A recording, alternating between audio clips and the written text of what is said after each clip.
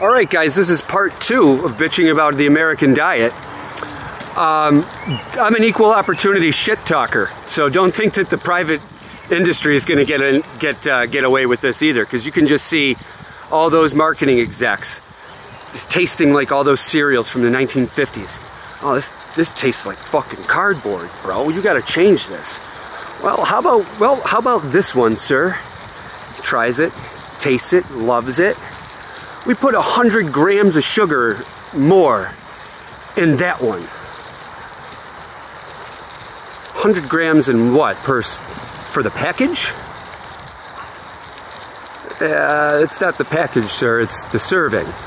Oh, that's why it tastes great. Oh, so you suck all the fat out of it and just put sugar in to replace it. What could possibly go wrong?